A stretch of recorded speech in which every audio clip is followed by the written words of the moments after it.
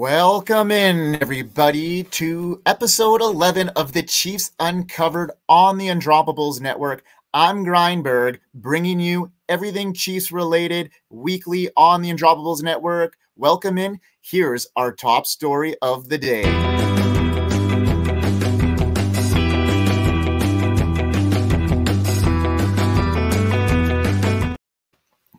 Well. Kansas City Chiefs wide receiver Rashee Rice is back hitting the headline news. He is under investigation for potentially hitting a photographer at a Dallas nightclub on Monday night. Rice, who faces 8 charges in connection with a multi-car crash that happened on March 30th in Dallas, is adding more fuel to the fire with this potentially new incident. Rice's 2024 availability was already in question after Roger Goodell went on record stating Rice could be facing punishment under the league's personal conduct policy. The Chiefs covered their bases by trading up in the first round to select Texas wide receiver Xavier Worthy, and after signing Marquise Brown in free agency, everything was falling into place for the Chiefs until more news happening here on the Rashee Rice front.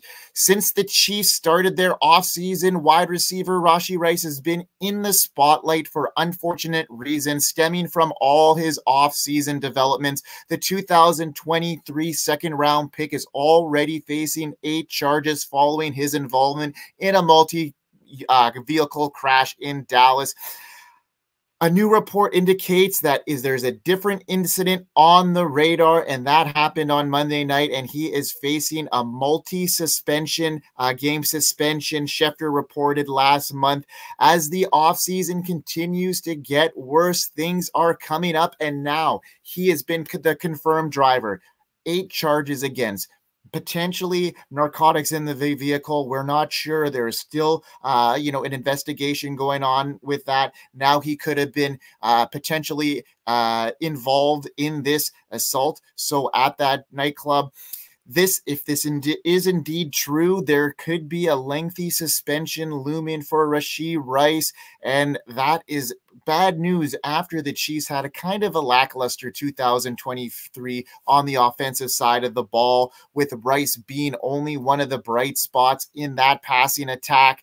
He had 102 targets, which is amazing considering he only played 60% of the snaps. His snap count increased as the Chiefs realized they didn't have anything outside of Kelce and Rice within that passing game. So the final 8 games, Rice averaged a 78% snap count in 16 regular season games with the Chiefs. This past year, Rice broke out with 79 receptions for 938 yards and 7 touchdowns. The number 55 overall selection in the 2023 draft was a major contributor to the Chiefs offense, providing PatricKMahomes with a stable target in the slot receiver spot.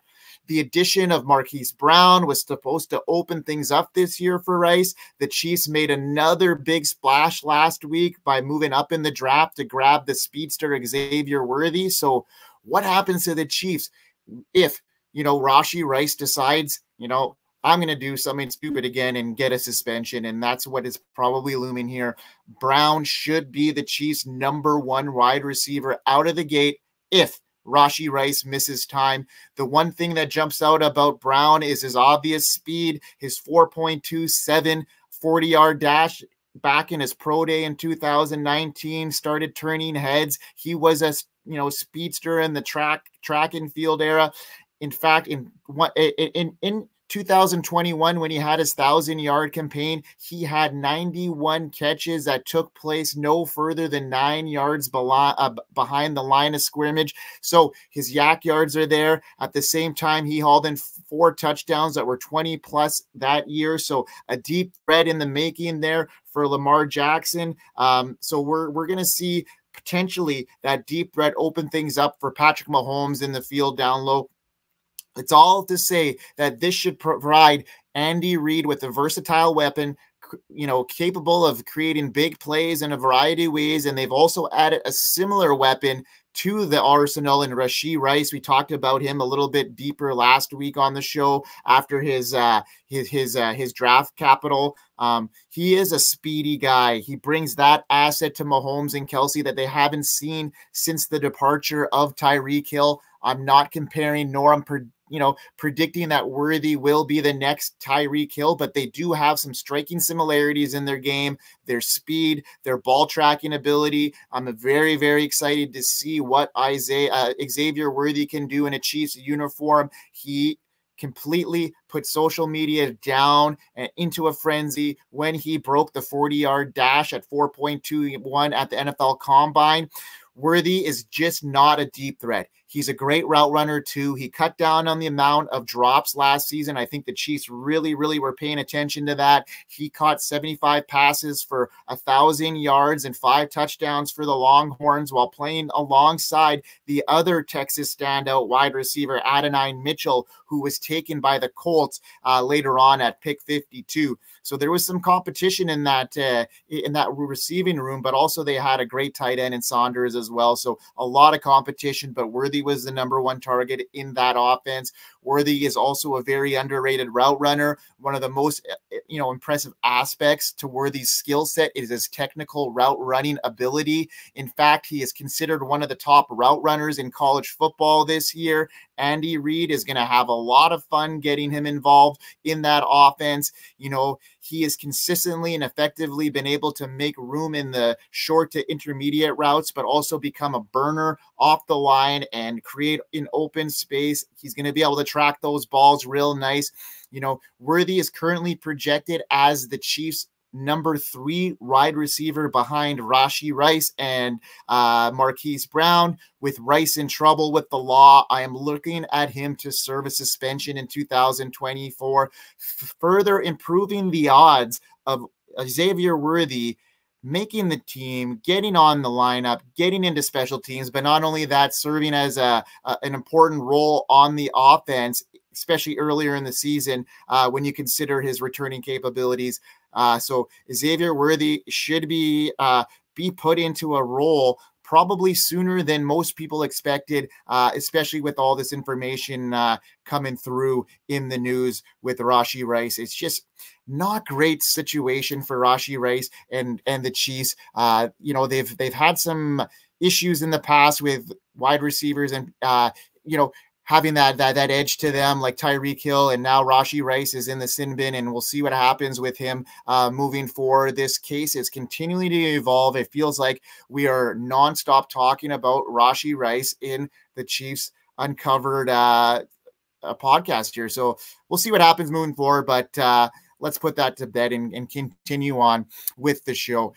So that was our top news of the day. But we are going to get into some more stuff. We're going to kind of quickly go over the draft itself, deep dive into that. There was some issues there at training camp last year with these wide receivers. The Chiefs just had their rookie mini camp come in, so we're going to touch base on that. So we're going to get all that going on the Undroppables network. So you're listening to the Chiefs Uncovered. I'm Grindberg, and we're going to be here all the time. So here we go, boys and girls.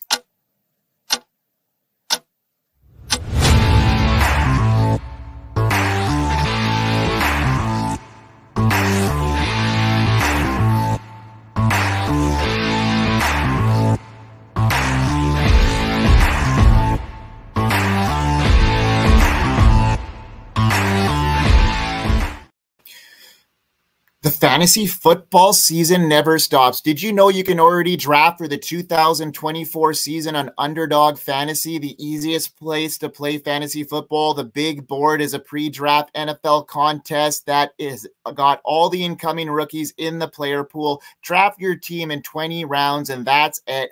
Best ball format. You get the optimal score to fill your starting lineup. A great way to get your dynasty startup draft picked without any league management. Only $10 to enter and over $2 million in prizes up for grabs. Be sure to sign up with Underdog, promo code Undroppable. That's Undroppable, and you'll get your first deposit match up to $100. And now back to this show.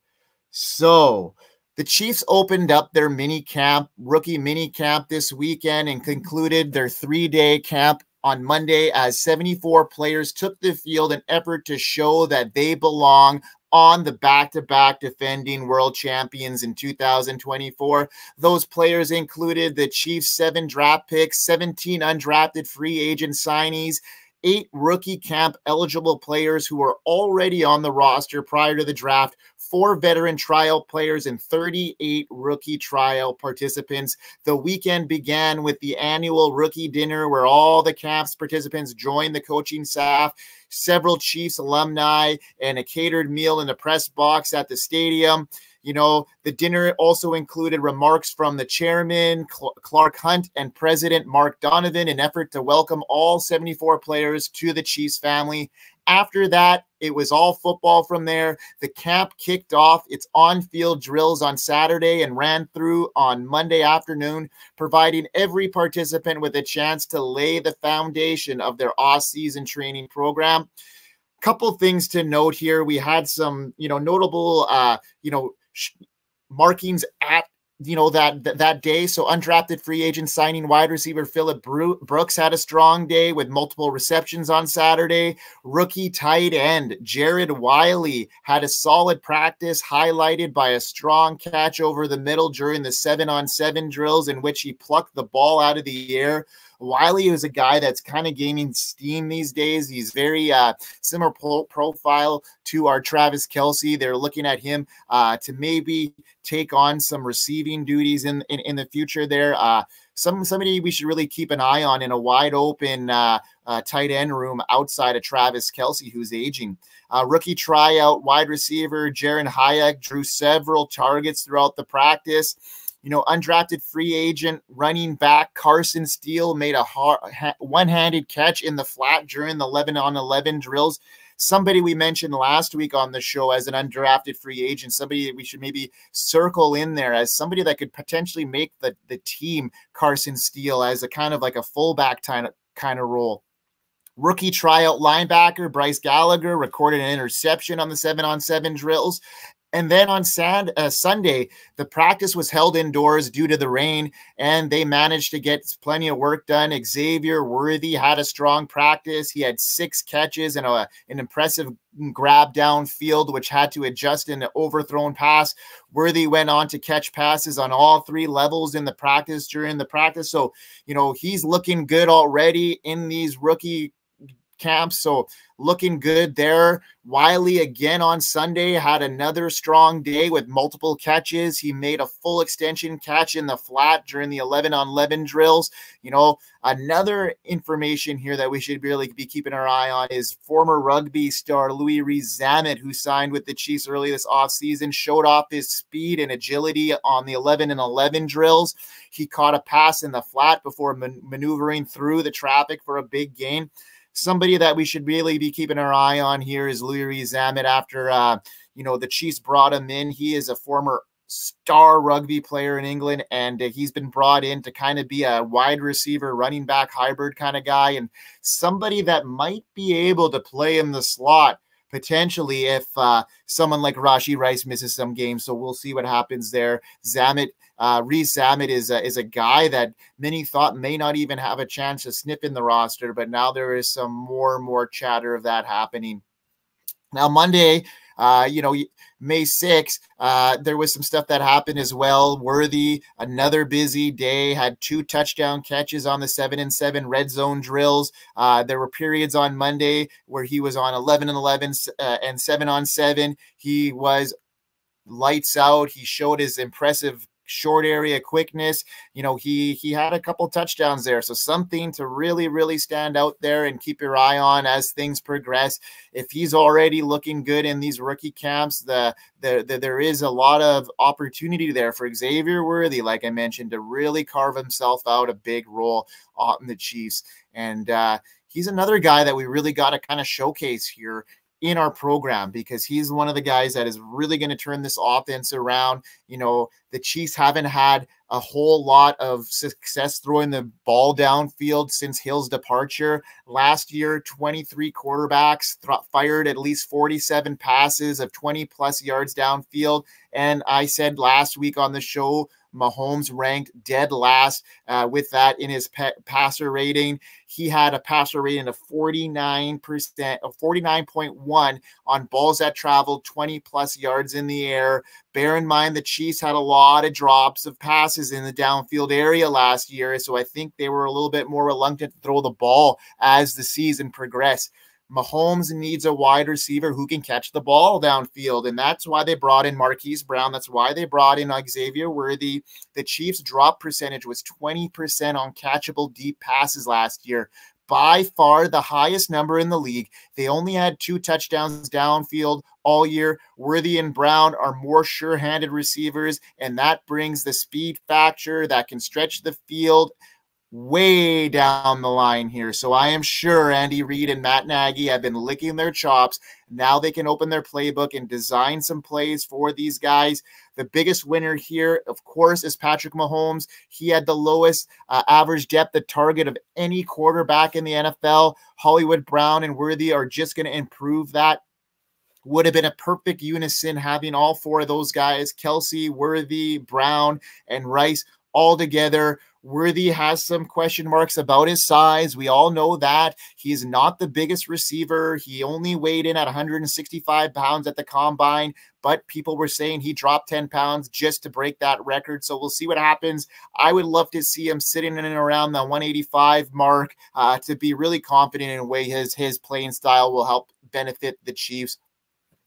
The selection was a logical one. It was an exciting one for the franchise. Worthy will be the fastest player on the roster since the team had Tyreek Hill, and just bringing in a threat like that helps this veteran Chiefs team just become absolutely lethal. I can't fucking wait for this. The Chiefs are going to be a force for years to come.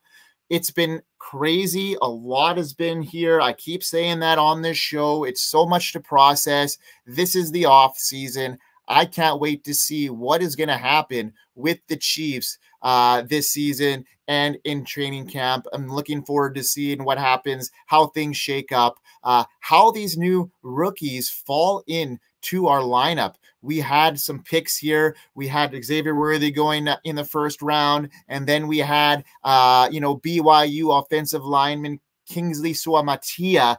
He's going to make an impact on that Chiefs team. That was a great pick. The Chiefs moved up to grab them from the 49ers in round 2. The BYU lineman was projected to be a first-round pick in some mock drafts and became a cult favorite among scouts in the 2024 NFL Combine. I think the Chiefs had him on their radar, like I mentioned last week on our show, at the 32 pick. But when Worthy was sliding down, they couldn't help themselves, and they moved up to get Worthy. Suamatia is going to be coming in here, and he's going to add some longevity. He's going to be able to slide right into that Donovan Smith role, and potentially Donovan Smith might be coming back. We'll see what happens, but he's going to go into that role. He's going to push Wanya Morris right out of the gate.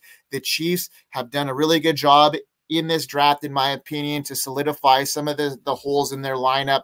The other one I talked a little bit about was tight end Jared Wiley. You know, he's got an opportunity to really make a difference in this lineup down the line.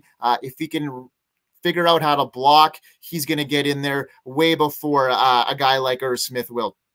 Round 4, we had 2 picks. So we had the Wiley pick at 131, and then we had the Jaden Hicks safety pick at 133.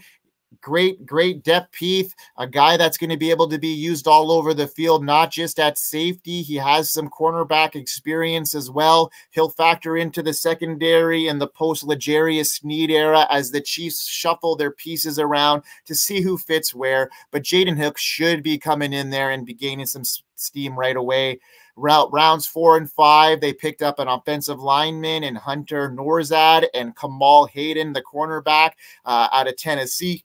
The cornerback is another one that, slid down the board because of an injury-riddled season. So we're hoping that Hayden can be a consistent player for the Chiefs and get him into the lineup on these spot starts as a depth piece. So Hunter Norrad as the offensive lineman, just another day 3 solid pick up by the Chiefs to continue stocking up on their offensive line. You can never have too many of them. And then round 7, same situation. They continued that situation where they are trying to stockpile these offensive linemen. So they picked up CJ Hansen with their 7th round pick. The 23-year-old projects just to be a backup, but he's got a great athletic profile and some testing was good. So he should have an opportunity to make the team and see what he can do from there. And then we mentioned a couple of those unrestricted, like undrafted free agents, and Amani Bailey and Carson Steele, adding some depth